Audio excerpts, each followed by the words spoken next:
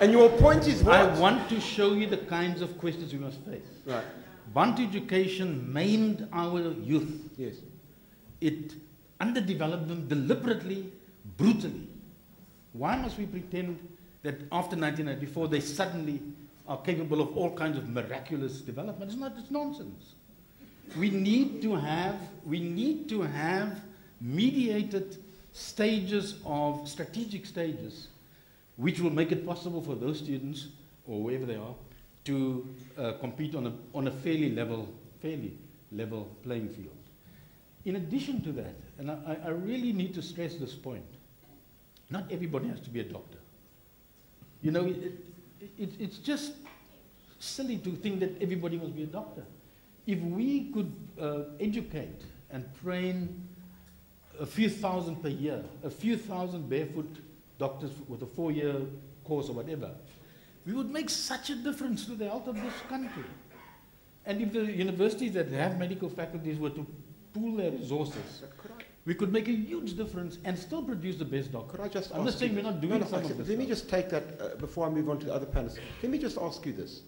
If you did that 4-year, because it comes back to the question I asked, and you had this 4-year program, in essence, what would happen on your analysis today, probably rightly so in terms of what happens, is that the vast majority of those people will be black. So what? Now, I'll tell you what. The vast majority of the people of the MBCHB will be white. And what will we then have in our country? We'll say, oh, they're the second-rate ones. They're the second. I don't want a second-rate doctor. I want a real doctor. And we re-entrench, in a sense, a racial thing, which is what I think Dr. Price is saying. Dennis, I don't want to get in an argument with you. I think that's nonsense. Why is that nonsense? That's the thrust of his argument. Why is that nonsense? You don't have to see these things in terms of color. For heaven's sake. These are South Africans we're talking about.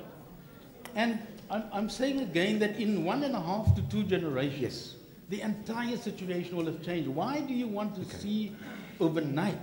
You know, if you believe in miracles, you really have to have your head red. I agree. All right. Let me. No, hang on a minute. I know you're the boss here, but not on this panel. Right. So I do want to ask the SRC president. I was intrigued, just following from what's going on. If we were courageous, is what Professor Alexander is saying, we would accept, following from what the Archbishop has said, an outrageous system of education, which quite frankly has carried on for 16 more years, i.e. from 94 to now. The Archbishop is saying, I'll ask himself later to explicate on it, that in effect if we really wanted energy, we'd march down Parliament and be actually telling them, what on earth are you doing with our children at the moment, because that's where the real problem lies, rather than dealing with here. This problem is a direct product of their incompetence. Sure. Right? So the question I want to ask you is, you say, well, you know, let's deal with race now. What is that to do? Is that as a palliative for a few years, which is what Professor Alexander is talking about? Because actually, are we then pretending that actually all is well in our universities when it isn't? And secondly, flowing from that is you say, well, at some particular point in time, we have to have the courage to say that race shall stop. When should it stop? Should it stop when you qualified at St. John's for you? And I mean, because what's the difference between you and the white student who went to St. John's? Yeah. When does it stop in your view? Thanks.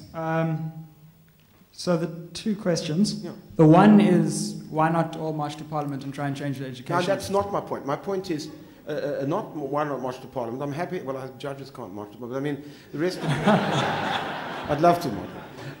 But the point about it is, my question is a different one. My question is, if you were really candid, you'd have to say that this debate about affirmative action, which is what Professor Alexander says, is a dishonest debate, because it really is trying to pretend that we can solve problems which have to be dealt with entirely differently. And why can't we just be honest and accept the fact that given apartheid, at universities, which are ultimately elitist institutions, we are going to have a skewed distribution for a while yet. And the real point to prevent that is to get our education system right, so that children's futures are not stuffed up by an unbelievably outrageous primary and secondary education. Two assumptions. The first there is that the two are mutually exclusive processes. So I would agree we should actually be candid enough to do that, but we also need to require from every single institution in South Africa, not just Parliament, but also our universities, that they take the developmental goals that this country needs to take very seriously into account. And so I believe it should happen in two ways. Yes. Number one, we should be marching to Parliament, and we should be saying the education system needs to be better, but the education system feeds the university system, and if the university system isn't accepting or isn't tied into the education system in the way we need it to be, then when these students come to university, they're going to perpetuate the kinds of ideologies that are perpetuated. The schisms are going to just affect, but only a little bit later. So we should do both, and they're not mutually exclusive processes. But they are if the fact is that you are fooling yourself by believing but there that you can produce people at universities at the moment who shouldn't be here, and that we should actually, instead of fooling ourselves, we should deal, which is what I think Professor Alexander is saying. Oh, you're not saying that? Sorry, I thought you were saying that. Why were you not saying that? It's not just a misrepresentation, it's a very dangerous one. All right, well, tell me why. One of the things I haven't had a chance to say Well, say it. is that fundamentally, if you're thinking of a new South Africa, you've got to change the paradigm of excellence. Okay. Well, I want The to paradigm of excellence within which we are forced, all of us, blue, green, or white.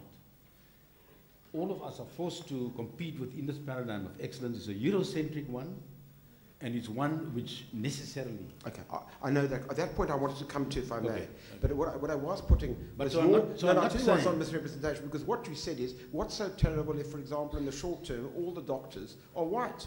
And that's what I was putting No, that's simplifying... well, it's your point, not mine. I'm just quoting you. You're oversimplifying the issue. But the point that I'm making is, which is to put to him, to SRT President, is simply this. Is to what extent, if we are we honest with ourselves, that we've got a much more foundational problem, which in a sense affirmative action seeks to plaster over rather than deal with foundation. That's the point I'm really trying to put. Yeah, but sorry, but let him answer now, please. Don't turn it into... No, thank you, it's his chance now. Carry on. Thank you. Hello. Just testing. Yeah, as I say, I think the response is exactly the same. We need all hands on deck for this problem. The university system shouldn't be relying on the education system to solve all of its problems, and vice versa. Every single institution needs to be doing what it can. So yes, we should be marching to Parliament. Yes, we should be demanding more from the education system. But in the meantime, we need to work with what we have, and we need to create a society which is as equal as possible. And universities have a role to play in that. And if you want me to touch on the elitist question, I can later. Yes, I'd like you to touch on the elitist question. Yes. Thank you. This idea that universities are necessarily elitist institutions is true, but not if they're artificially racial elitist institutions. And that's happened over the past. So we had elitist institutions, yes, any university in the world is elitist, but in South Africa it was magnified because they were also racially elite. So we're not trying to move the elitism, we're trying to remove the racial elitism. And those are but it'll still be elite. It'll still be elite. They'd still be elite, but what we're looking for is a random distribution of talent across the different quintiles. And that may take time. That may take time, but if we don't act now, then we may get it later than it necessarily could have happened. And why should we wait? All right. David, I'll come back to Max, but this particular point of legitimacy and the particular point that you've got to actually accept that you can't just freeze the frame under the apartheid basis and allow that to be reproduced, which is, I suspect, what's being argued on this side, which is, to a large degree, you can't just wait for the education system of the government's education system to improve. And that therefore one has to have some proxy for what is massive disadvantage in the society. So race is imperfect, but it's better than nothing. We can't have nothing. Right, well, nobody's suggesting that we do nothing. So what would you do then? Well, if you were the principal? I wouldn't be the principal. It's not a job that I want. Yeah.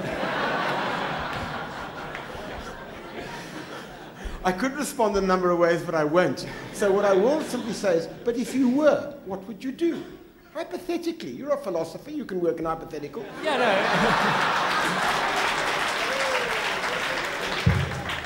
No, I can, and I'm quite a practical philosopher as well. Hands-on philosopher. But I'm just telling you, I'm just asking, what would you do? Because we got a problem, and how do we deal with it? Right, so I think in the past the debate has been do nothing or have race-based preferences. And now, as I see, one of the shifts in the debate is it's not that. It's we've got to do something. We all recognize we've got to do something.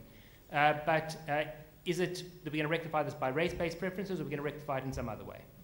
Now, I think it's perfectly legitimate to be rectifying injustices by means of giving preference to people who are disadvantaged. Now, the counter-argument here is that that's not practical.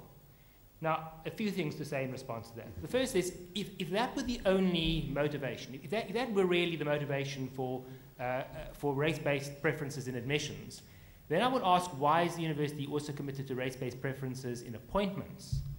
Because in appointments, you're actually making decisions on an individual-by-individual basis, and you're interrogating people's past.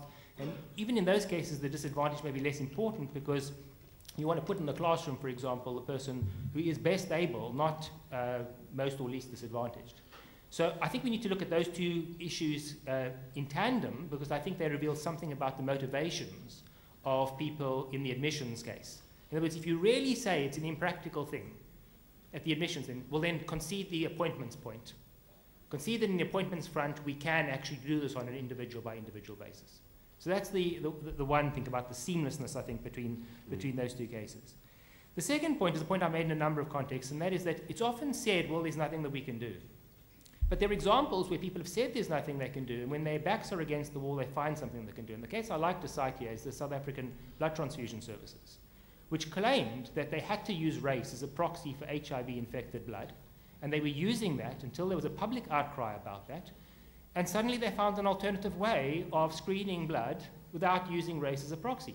They insisted for years that they could only use race. And when their backs against the wall, then they could find a way. It costs a little more, but it doesn't have all these sort of degrading overtones. And I think that if UCT's backs were against the wall, if there were a court case, for example, that ruled that what was going on here was inappropriate, UCT would find a way. Because necessity is the mother of invention. And some alternative would be found. The next point is that there are imperfections in working out who is disadvantaged. That is a difficult task, and there are imperfections there. But we're already aware of the imperfections in using race as a proxy. We know that there are all kinds of people who are going to be entirely privileged, who are going to get advantaged on the basis of also being black. Because no system is perfect. No system is perfect, and that's right. So what you've got to then be doing is making choices about which kinds of imperfections you're going to go for, and you're going to make choices about how to minimize the imperfections in whatever system you go for. And so it may well be true that there'll be some students, let's say from bishops, who will be disadvantaged as a result of going for the disadvantage criterion rather than the race criterion. But there'll also be some people who are not at bishops, who are already at a disadvantaged school, who will thereby be advantaged because they'll get the extra favoring on the basis of being disadvantaged. So every mechanism of distributing places in a university is going to cost somebody something. Correct. And so the question is this. In a society like ours, where it's common cause that race and class truly are overlaid, one with the other, right, that therefore the least damaging is to accept that, given the fact that we'd all accept that as a result of class, people really suffer huge, egregious disadvantage economically, socially, politically, and every other way. And that therefore, because race overlays that to a large degree, that's the least disadvantage and probably the best system in an imperfect world of actually ensuring that people who are disadvantaged get a decent access to this institution and others like it. You can say that, but whether it's true or not is another matter. What do you mean? What's true? What do you disagree with? That race is overlaid with class? No, that part... Don't you accept? No, that part we can accept. So but there's a further... Yes, what's the further point you made was therefore it's the best proxy. Well, what's the other... I haven't heard one that's better. Well, there are lots of other proxies you can use. So the one is to use school, what school you went to. Okay. We've heard of complexities there, but there are ways of refining that system. So one thing you can do is not just purely at what school you matriculated from, but how many years you spent in a privileged school.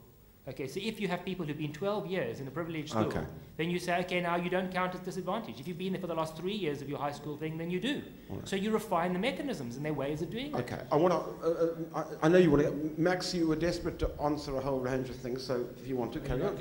I'm going to give the Archbishop a chance, but you putting your hand up. No, I want to ask you. Carry on.